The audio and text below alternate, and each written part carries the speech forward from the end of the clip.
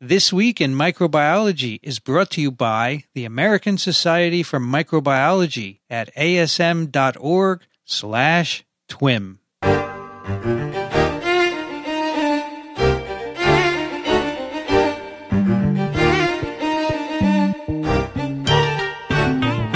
This is TWiM, This Week in Microbiology, episode 242.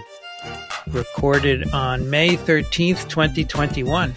I'm Vincent Racaniello, and you're listening to the podcast that explores unseen life on Earth. Joining me today from Ann Arbor, Michigan, Michele Swanson. Hello. Looking forward to our afternoon together. An afternoon. And from Small Things Considered, Elio Schaechter. Hello there. It's 11 o'clock in the morning, my time. I'm on the West Coast. And from Charleston, South Carolina, Michael Schmidt. Hello, everyone. How's things? We span the coast. We span the country, right? Yeah. East Coast, Michigan, the South. Are you the South, Michael? Is that fair? I am in the Southeast, yes. And I would like to be, I'm from the North Coast, the Great Lakes state. Hey. Is there a coast? Is there North a Coast, yeah. We've got all the Great Lakes. Okay, that's fine. Do you ever swim in the lakes, Michele? Or is it too cold? I do. Yeah, it's chilly, but. Now, your little cabin you have, is that on one of the lakes or no? It is walking distance to Lake Michigan. Wow, that's pretty impressive. Nice. Yeah. Well, I'm here in New York City where there are a lot of buildings. And water. There's water. Right outside my window here, in my office at Columbia, there's the Hudson River, which goes up and down. The Hudson River. Have you heard of that, Elio? The Hudson River? I sure have. Goes up the George and down. Washington Bridge is right out. George Washington Bridge. I see it right out the window. And Michele, you were here at one time. I have fond memories of those years, Vincent. Yeah. So boats go up and down the river, airplanes. There's an Air Force base up there. So a lot of activity here. And today on TWiM, we have a lot of microbial activity. We have for you a snippet and a paper. And I have to say, let me do the snippet for you. This was actually an eLife paper picked by Rich Condit on TWiV a few weeks ago as a pick of the week. And I said, we have to do this on TWiM. And the name is The Diversity and Function of Sourdough Starter Microbiomes. Oh, boy. I'm hungry already. Yes, Topical. It makes me hungry, too. Now Condit owes us either a loaf of bread or cinnamon rolls, one or the other.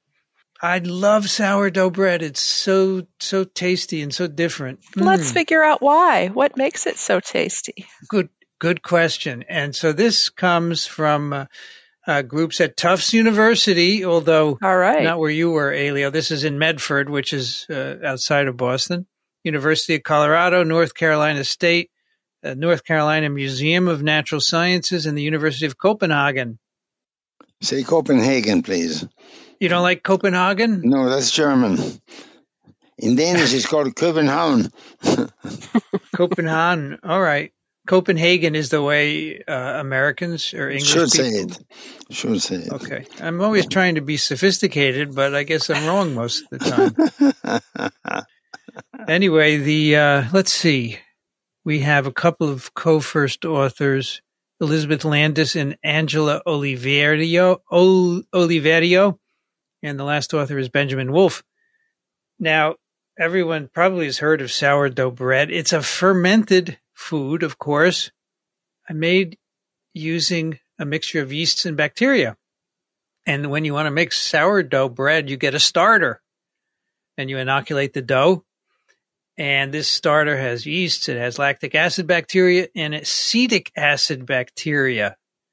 And these all make carbon dioxide that makes the bread rise, and also give it, these bacteria and yeast make acids and enzymes, and it gives it flavor, texture, stability, and nutrition. And you could get a starter from your grandmother, right? Or your friend could give you a starter, or you could make it. De novo, as they say here. But this is an old custom to make sourdough bread. It's an old custom, But as the authors point out, it experienced a cultural resurgence during the COVID pandemic. So now many of your colleagues may be able to give you some of their sourdough starter. Did you make any sourdough, Michele? I did, and I'm actually getting some starter from a colleague. A microbiome scientist, Vince Young, is going to share some of his starter with me tomorrow. Oh, that's cool. Well, a lot of people have been baking bread during cooking completely, but baking bread is a lot of fun. And bread is and just by the great. way, the author didn't just make that statement and leave it. They have a citation in another peer-reviewed journal article to back it up. Yeah, I like bread second to pasta. Right. See, the problem is that Bravo. I try not to eat a lot of carbs, right? Not a good thing, but they're tasty. So if I had a choice between pasta and bread, I'd pick the pasta. But boy, sourdough is just great. Anyway, so what's this paper about? So what makes up this starter? And nobody's really, as they say, a comprehensive survey of sourdough starter communities has not been conducted. Now, there have been a few studies here and there that they have done, and they say, but many of these were based on culturing the microbes. This is not always accurate. And so it doesn't give you the right answer. Plus, people maintain starters in their households. As you heard from Michele, her colleague's going to give her a starter. And they may be different from the ones you might find in a commercial bakery. So they wanted to re-examine that. And they say there are two main factors that have been suggested to drive the diversity of sourdough. And that's the geographic location, wherever you are, and how the starter is maintained. And everyone's heard about the famous San Francisco sourdough bread, right? Which they say you can't get anywhere else. Well, turns out you probably can, as we will see. And the cool thing about this paper is if you look at their first figure, they show you how many starters they actually evaluated. And the number is phenomenal. Really impressive. At 500, and you have a map of the world, and you see a dot everywhere except I don't think I saw a dot in Antarctica, but I saw a dot everywhere else. Well, there's none in South America, man.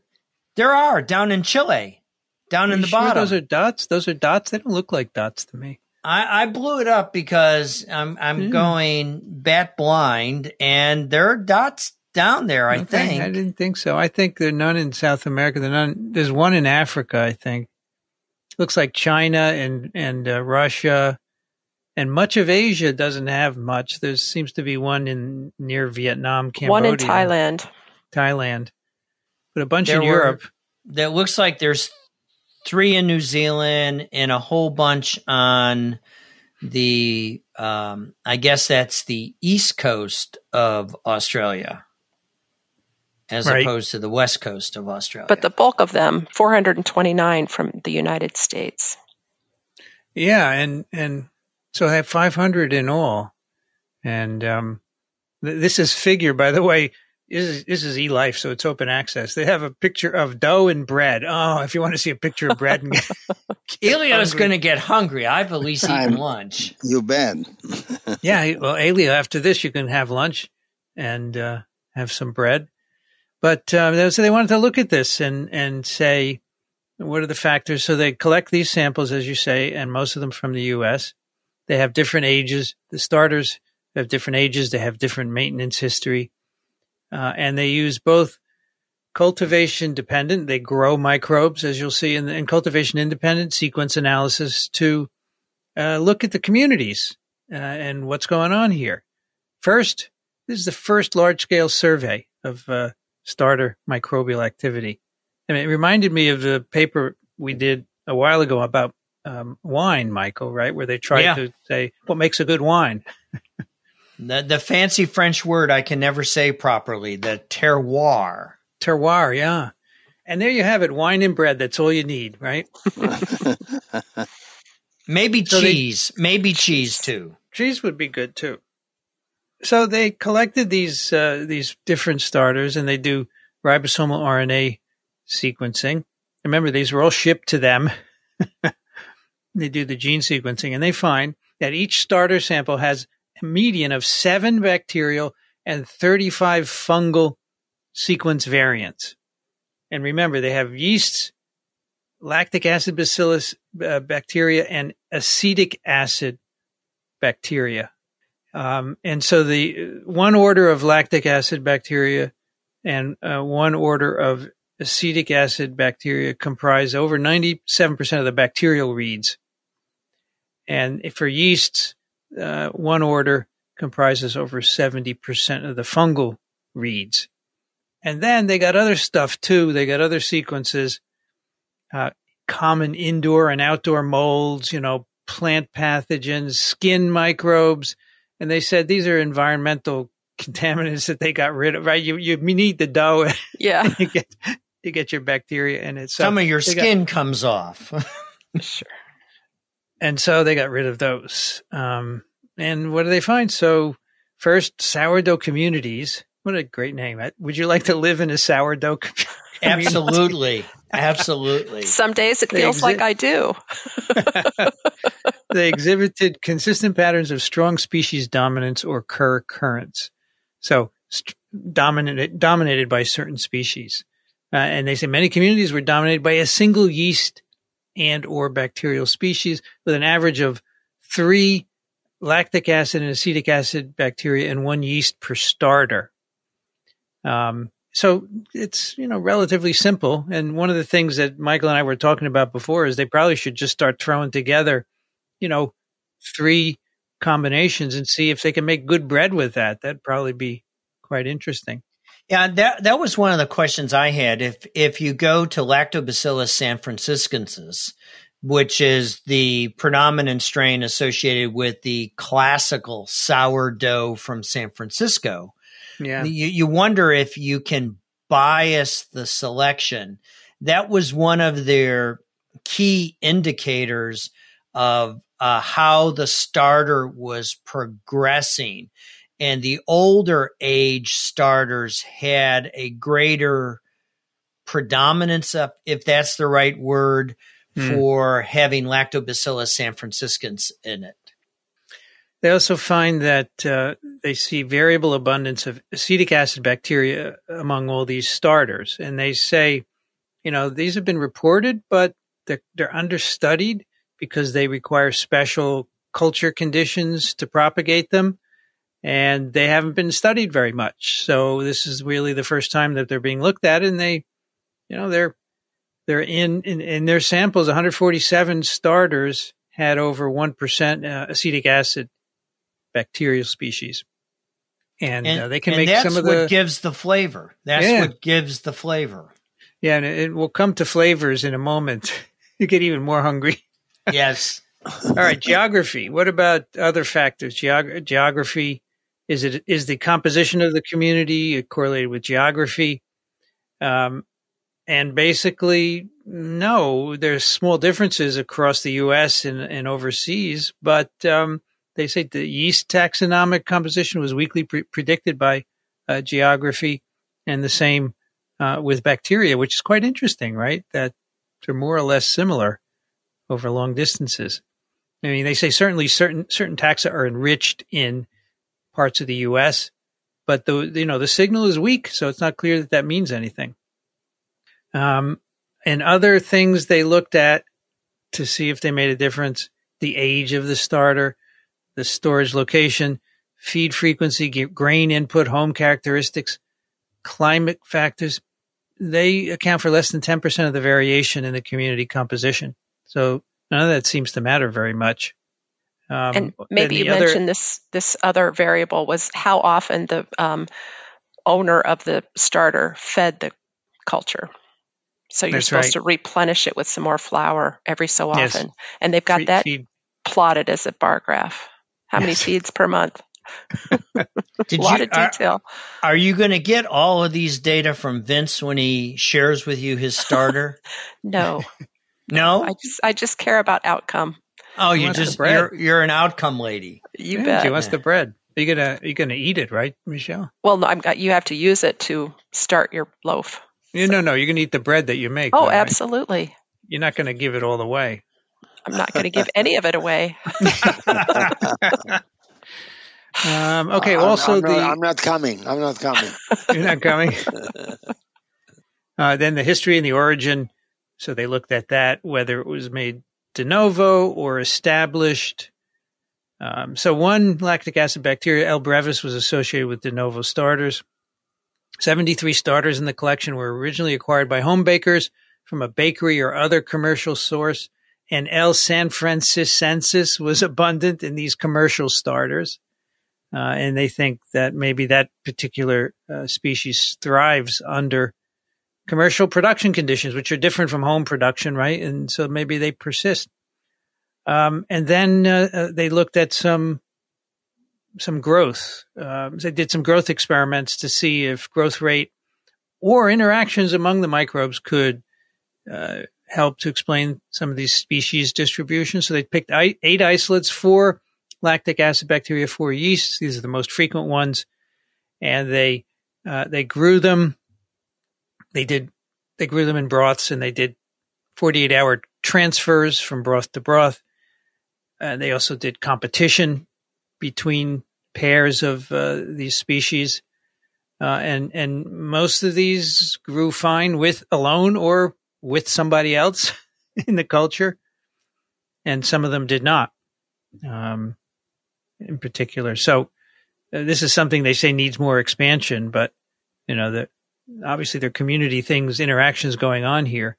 And, one that I thought was particularly curious is they found a negative pattern of co-occurrence between Saccharomyces cerevisiae, which is kind of a workhorse, and Lactobacillus sanfranciscans, which I would have thought that they would be friends by now.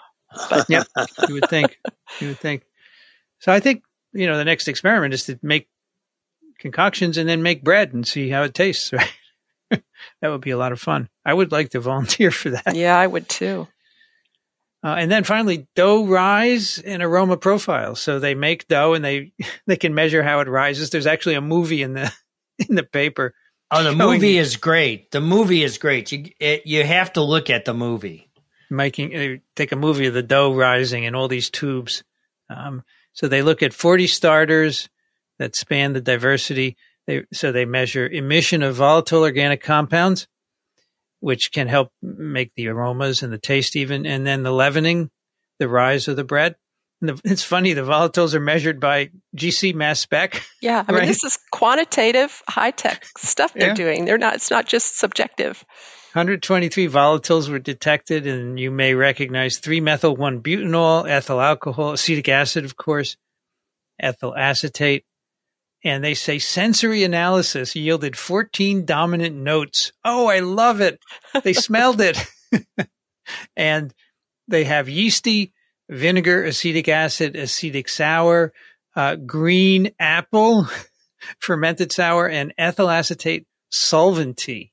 All the range of different smells and tastes. It's just great. And they say the source of the starter explains most of the variation in the organic dissimilarities. And also the differences in the dough height was also explained by the source of the starter as well, the height and how fast the dough rises. So again, not surprising that what you start with influences what something tastes and smells like as well. And I love these notes. I bet you if we did this with home brew, where people are brewing their own beers and they're trying to develop flavor profiles, you'll get a similar figure to figure 4. And again, since this is open access, you can see what I mean by this, where they list out all of the chemicals that the GCMS is able to detect and their relative abundance of the VOCs, which adds to that flavor profile of the sourdough, giving it that distinctive taste as well as texture, because some of these compounds will have an effect on the gluten. As you go through the kneading process, it can change the texture of the gluten, giving it that all-important chew factor that we often associate with sourdough bread, as opposed to what many of us grew up on is Wonder Bread or some of these other commercial baked products. But also the marvelous crust. Oh, the crust. Yeah. Oh, the crust. That has a lot to do with the oven and the humidity in the oven, but anyway. Yes. Yeah. And by the way, final thing, these volatiles seem to be driven by the acetic acid bacteria largely. So the volatiles, the sensory notes, mostly the acetic acid bacteria. So they say the variation in acetic acid bacteria abundance is a key driver of the functional diversity across all these collections. So those acetic acid bacteria are really important, and they've been understudied up until now. Right, right. Owing to the fact that we don't have a lot of on-the-shelf media in order to characterize the acetic acid bacteria. And they point that out in their discussion. That's part of the problem. So that's the story, basically. And they say, maybe we can manage these starters better. And it shows that, the idea of San Francisco sourdough is not all about geography. It's just where these starter cultures end up, because they're all pretty similar. I got a question for you, Vincent.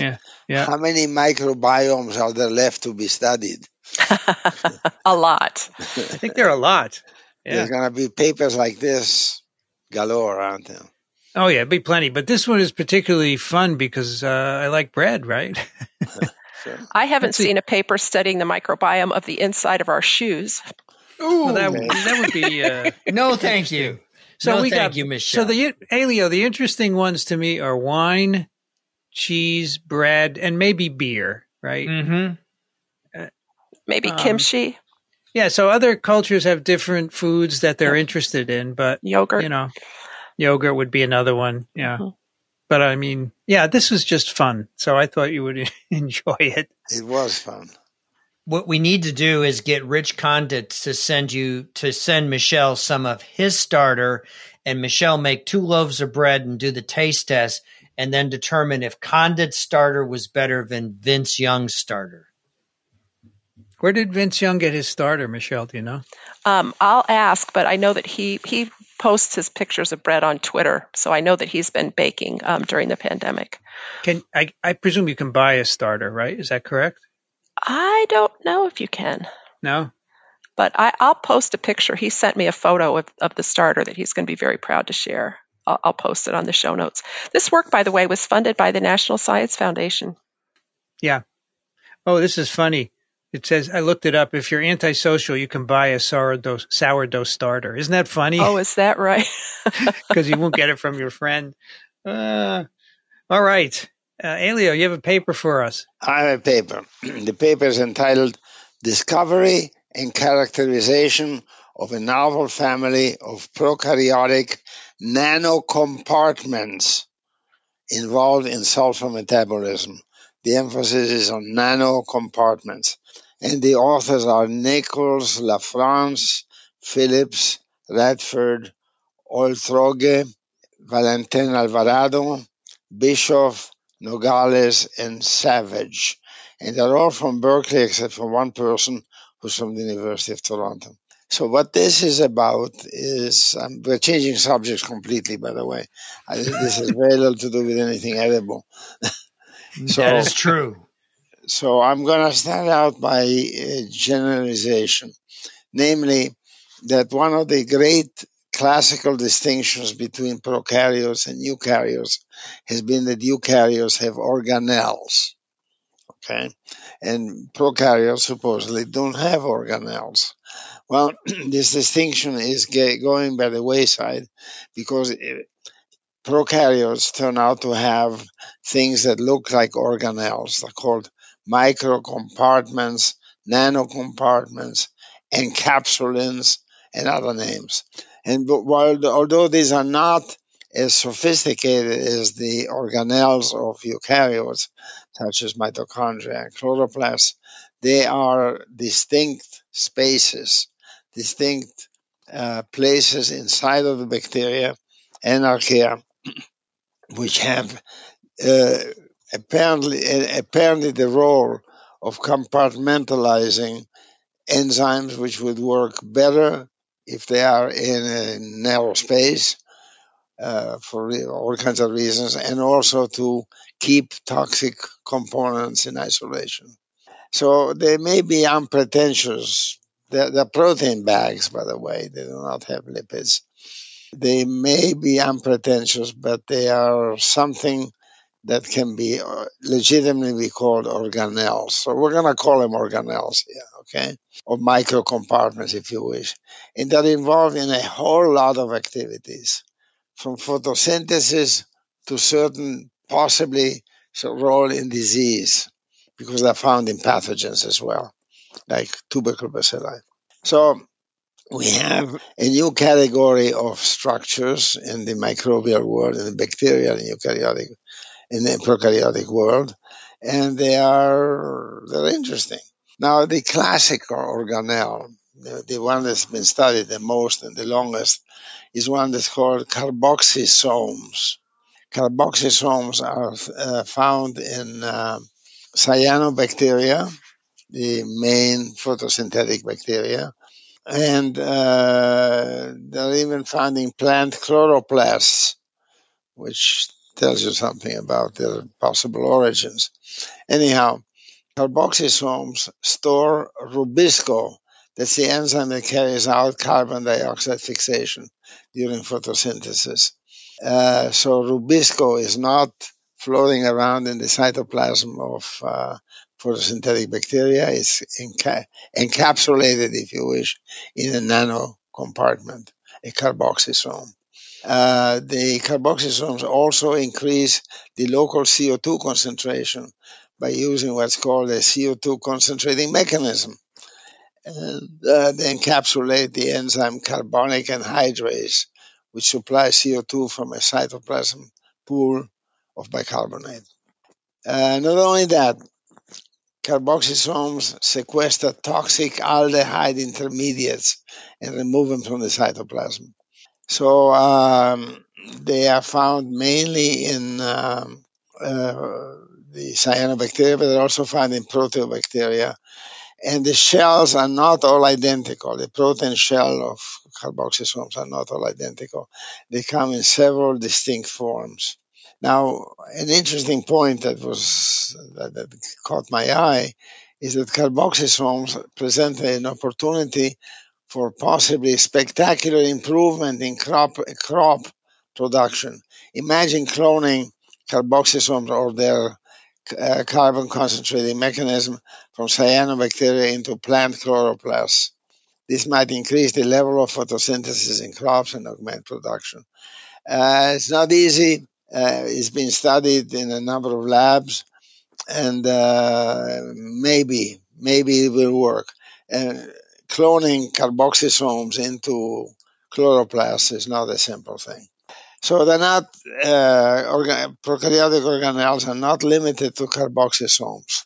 In fact, in this paper today, we're going to talk about a novel kind. There's an abundance of that. They're found known to be found in 19 bacterial phyla.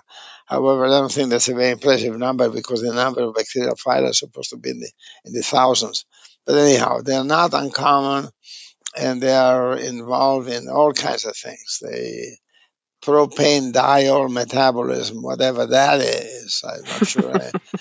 I don't you remember your mixed acid fermentations? It's one of the end products. As I should. But anyhow, these their bacterial organelles are involved in propane diol metabolism.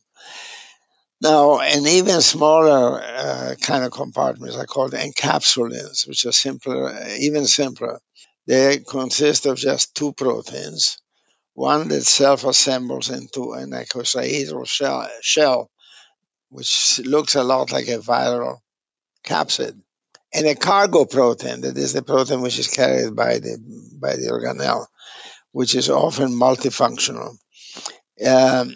What is interesting is the cargo proteins have a peptide sequence that allows their encapsulation. Isn't that nice? They're not only cargo, but they make sure they're cargo. And it's beautiful that the cargo and the capsid protein are encoded next to one another. That's right. So it's a little unit that can, Isn't that funny?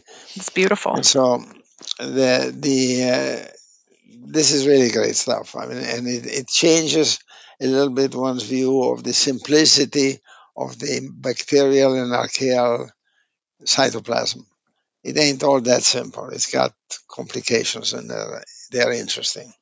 Now, the paper that I'm going to discuss, and remember, it had to do with sulfur metabolism. Indeed, it is a new nanocompartment which is found in the cyanobacterium Synechococcus elegantus and is involved in sulfur metabolism.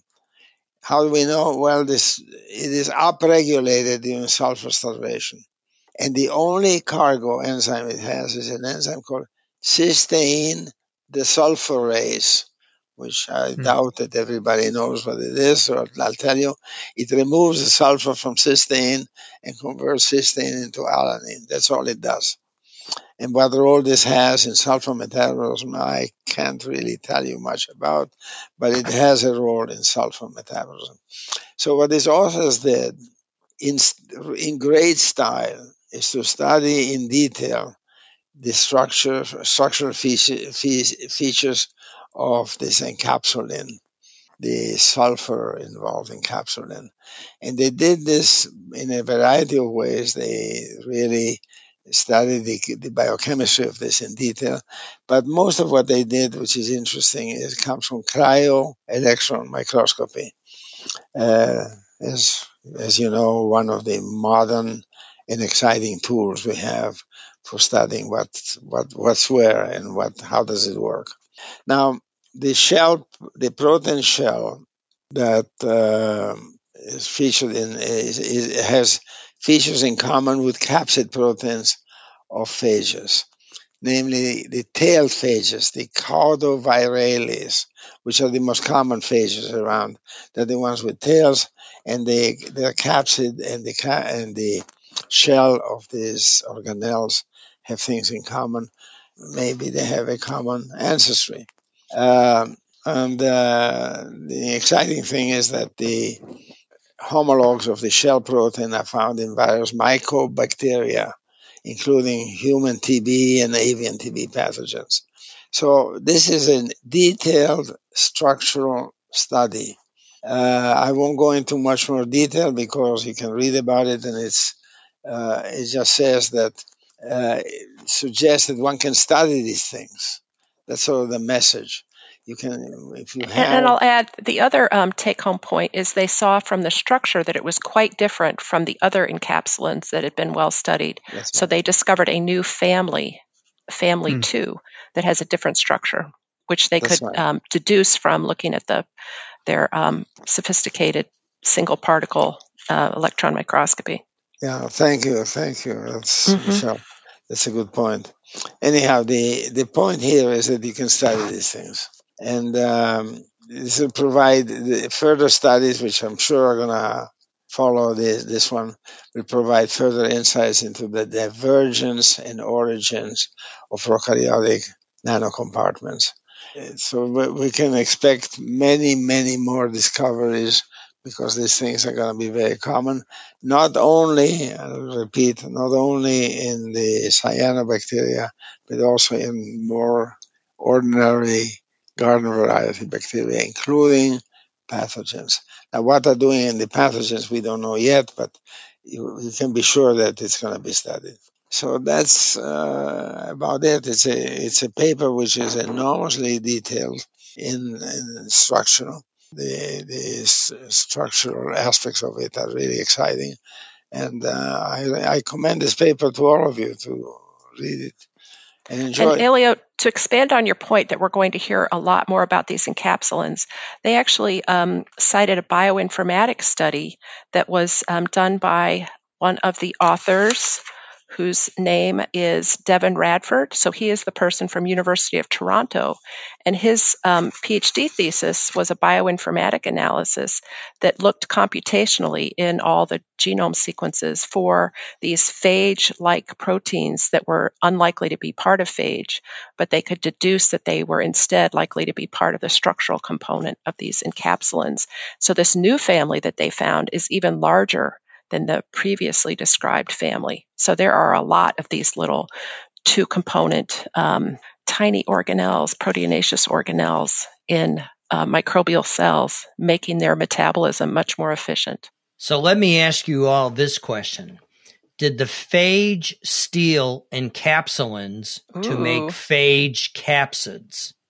Mm-hmm. Or was it the phage who brought the capsid structure? Because even when you look at the thing that Elio introduced us to, the carboxysome, it looks like that enzymatic machinery that fixes CO2 is actually encased in a phage head. When you look at the structure on Wikipedia for a carboxysome, it looks like a phage head. And when I was reading this, it reminded me of what is actually going on here chemically. These are often redox-based exchanges that are going on, which are very challenging biochemically. If you've ever done organic chemistry on the bench, you know how challenging dramatic redox jumps are. And if you think about it, for the carboxysome, you're going where the carbon is oxidized at +4, and you're taking that carbon all the way down to -4 in one fell swoop. And they talk a little bit about the importance of redox chemistry in the encapsulins. And I think what we're getting the first glimpses of is how the prokaryotes are such a remarkable entity, being able to do this very sophisticated chemistry in these very small volumes that any sane organic chemist would tell you is absolutely insane. It's not possible. Yet the microbes are able to do it. And I think the encapsulins, starting from the fact that the microbe makes certain that they're coincident with one another on the same operon. It's like going to the store and buying tonic and not certain if you have enough gin in the house. You want to make certain that you have enough gin and tonic and then limes, because otherwise the drink is no good. And so consequently, that in the carboxysome that Elio introduced us to is the one that I often associated with, because in addition to ribisco, it's got the carbonic anhydrase, which really drives home the importance of having that stoichiometric balance. And I think that's what's really coming through. And the authors do us great justice to laying this out for the reader by telling us in their last paragraph the evolutionary origins of encapsulins and the prospect of additional undiscovered families. They also did a series of really powerful experiments where they could show that they can not only purify these encapsulins, but they can also get them to encapsulate in vitro. So that opened up a lot of opportunity for experiments. And what they found is that the enzyme that is the cargo is much more active when it is encapsulated than when it's in solution.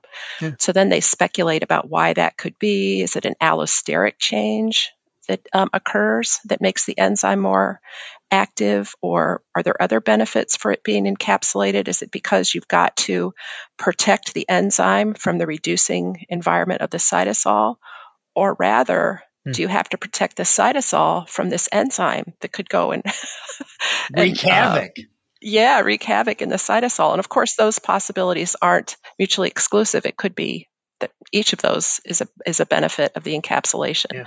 But I just found it so elegant and beautiful in its simplicity, minimalism.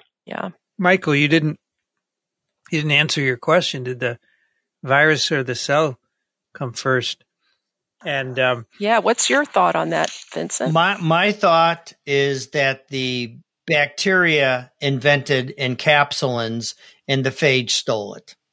Uh-huh. I think that's likely because with a lot of eukaryotic viruses, the capsid protein seems to have originated in cells, right? But prokaryotes are much older, so. And Eugene Koonin and Mart Krupovich, who have written a lot about this, basically say it could have happened either way. You can't tell, and it could have gone back and forth over evolutionary time. But it's just striking. They look like phage heads, right? Oh, they do. They do. So this work was done by two graduate students at Berkeley, and they were co-first authors. Robert Nichols hails from the Pocono Mountain region of northeastern Pennsylvania, and he got first excited about science by his high school teacher, Paul Nail, who taught really sophisticated advanced microbiology, molecular biology concepts, but he made them accessible to high schoolers. So he then went on and majored in biochemistry at Ithaca College, and he was able to do research with Maki Inada, where he was studying modifications of RNA polymerase II on global gene expression. So from that experience, he was inspired to go to UC Berkeley, where he got his PhD with Dave Savage, who's one of the senior authors on this paper, studying the biochemistry and physiology of these prokaryotic nanocompartments. And it was the day that he first collected the transmission electron micrographs of the purified protein complex and looked at them for the first time that he saw, in fact, they were nanocompartments. And he said that was just a thrill. He also tells a story that the way he ended up collaborating with his co-author, Ben LaFrance, is they were playing soccer together. They're longtime friends, and he had to share this really exciting observation that he just made. And he thought he told his friend Ben LaFrance. He said, "I think that we could really get some high resolution structures if we could take advantage of your expertise in cryo-EM that Ben was doing as a graduate student in Eva Nogales' lab." So another senior author on this paper, and so Ben was persuaded, and Robert says it actually turned out to be a lot more work than he initially anticipated while they were playing soccer. But he was really appreciative, and he's especially thankful to his thesis advisor, Dave Savage, who was really helpful and supportive. And he also has advice for junior scientists. And he says, scientific outreach, sometimes it's you go into a classroom, in grade school and you teach something, but he's taken it to another step.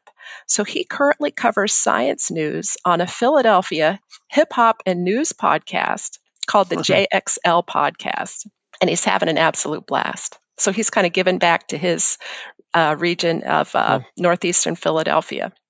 So again, Ben LaFrance, he met him or was playing soccer with him. That's how they got involved. That's how he pulled the cryo-EM specialists into the project. But how did Ben LaFrance get his start in science? His first job as a 14-year-old was washing dishes at Montana State University in the dining hall, getting paid minimum wage. And he was chatting with his neighbor about this, Trevor Douglas, who happened to be a biochemistry professor at the college there. And his neighbor, Trevor Douglas, said, "Well, why don't you come wash dishes in my biochemistry lab instead? I'll even pay you a little bit more." And at the same time, Ben was taking a high school biology class from Paul Anderson, who he credits. He said he was a legendary educator, and he actually was recognized as Montana's Teacher of the Year. So with this neighbor who said, "Come work and wash dishes in my lab," plus his high school biology teacher, Paul Anderson, he got really excited and actually did quite a lot of research as an undergraduate at Montana State. And in fact, he says he wants people to realize they have a great track record of getting undergraduates into research labs. And certainly, he had that experience. Ben was with Trevor Douglas for 6 years, and he co-authored 5 papers as an undergraduate with Trevor Douglas. And they were on the topics of exploring protein cages as multifunctional platforms. So we can see a thread there. So he then went to Berkeley and decided he wanted to learn cryo-EM to study these particles from a imaging angle. And so he did his PhD with Eva Nagolis.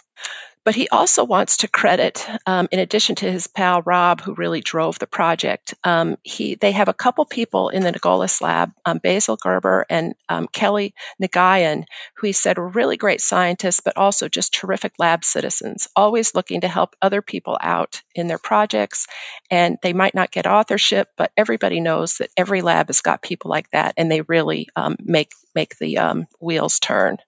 He also tells the story that the way they connected with Devin Radford, who was the bioinformatic PhD student at University of Toronto, was they posted their manuscript on bioRxiv, and they had cited Devin Radford's PhD thesis and actually connected with him, had some conversations, and then they were able to pull Devin Radford in to do more sophisticated analysis and discussion about the bioinformatic aspect of their paper, which we didn't go into a lot of detail about. So he's putting in a plug for the open platforms of preprints and how that can also drive some collaborations. So when asked, was there a special, really strong memory you have from this project and a really exciting day? And his attitude is that every day doing science has some level of excitement. It's like you're panning for gold. 9 times out of 10, there might be no gold, but 10 times out of 10, when you're panning, you're thinking, maybe this sample has got gold. Maybe I'm going to really hit it big. And he says, isn't that a part of science? You have to look at that as a way to stay sane. That excitement that you get, this might be the big one and I might make a big discovery. So I think that's a great attitude. He also says for junior scientists, don't forget that the PH in PhD stands for Doctor of Philosophy. It's really important that you learn techniques, of course, but also how to approach the world, how to think scientifically. And that's something that he really appreciates about his experience. So after defending his thesis, he's waiting for his partner to finish her PhD. So he has been able, during this pandemic, to get some positions studying amphibians in Yellowstone National Park. So he is currently a contractor scientist in the Black Rock Ranger District in Grand Teton National Park, studying amphibians and disease. And he also earlier had worked in greater Yellowstone ecosystem. So he's really got a broad view as a doctor of philosophy would, and is looking forward to what's next. Nice. Yeah. I want to point out also that both papers are in eLife. How about Right. that? The bread and the nanoparticles. Which means they're open access. They're open access. Yeah, the authors pay in advance to publish their work so that the readers don't have to pay. Which seems perverse. We shouldn't have to pay anything, but that's how it is. Yeah. All right, let's do a couple of email. First from Alexander. I am Alexander, just a graduate student in overcast Seattle, where it's currently 55F 13C. In the latest TWiM 240, Dr. Schaechter mentioned there are no malaria vaccines outside of research settings. As I understand, that's not the case. As per the following link, the RTSS vaccine has gone through phase 3 trials, is approved in high malaria transmission areas in a number of African countries, and provides a link. Please correct me if I am misunderstanding something. Thank you for all your hard work. It looks like Michael did some research here, right? I did indeed, and our listener is indeed correct. There are at least 3 vaccines out there. The first 2 have undergone phase 3 trials, and in fact, the one that he mentions is the subject of a Lancet article that I'll put into the show notes, as well as a National Geographic article, and I'll also put that link in the show notes. And the vaccines that are cited in the National Geographic and Lancet actually are better than the Mosquix vaccine that the listener actually mentioned, and it's because they are using an adjuvant, and they point out in their narrative that this vaccine that's now available in Africa is safe and very immunogenic and shows promising high level efficiency. Michael, was this news just released? I feel like I heard about it just in the last couple of weeks, this excitement about the new malaria vaccine. This actually just came out 3 days ago. It was posted. So that's probably... I saw a lot of excitement on Twitter about the new malaria vaccine.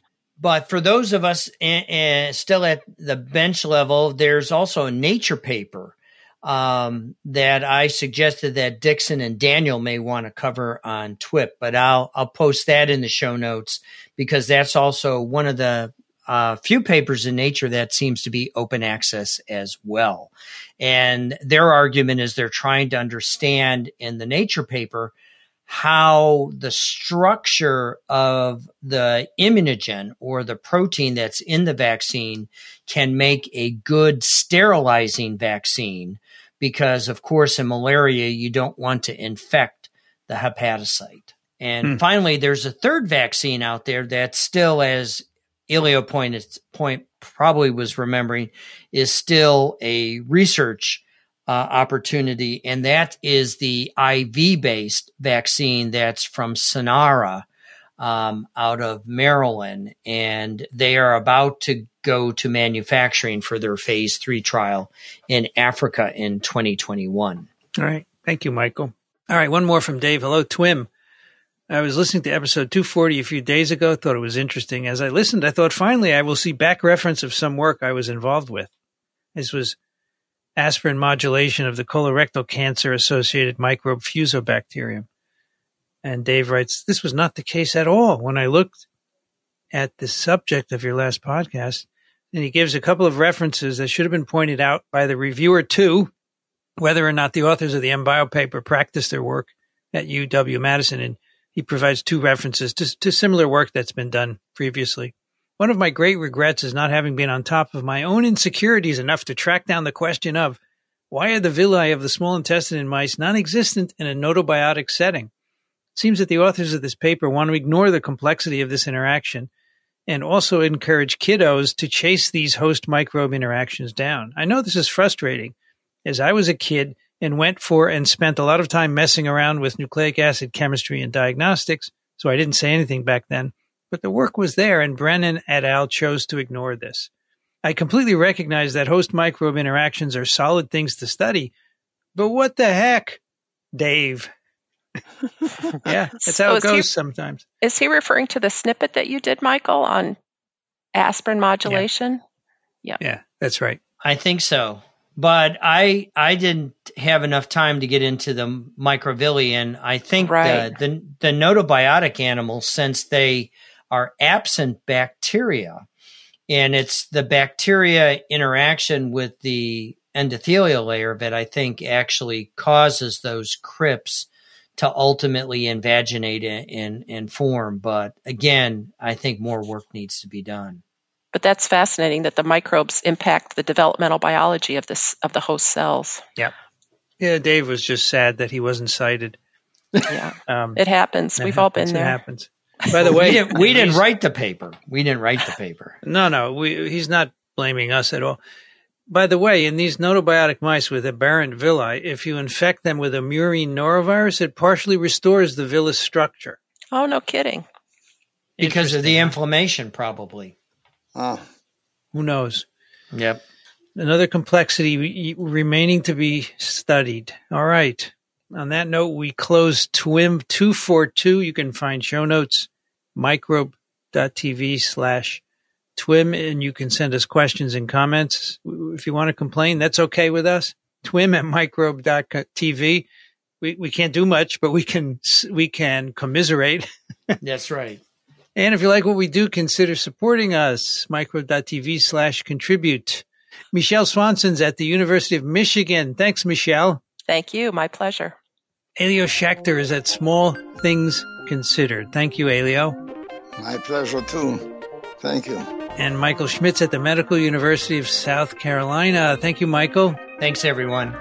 I'm Vincent Racaniello. You can find me at virology.blog. I'd like to thank the American Society for Microbiology for their support of TWiM and Ronald Jenkins for the music. This episode of TWiM was edited by Ray Ortega. Thanks for listening, everyone. We'll see you next time on This Week in Microbiology.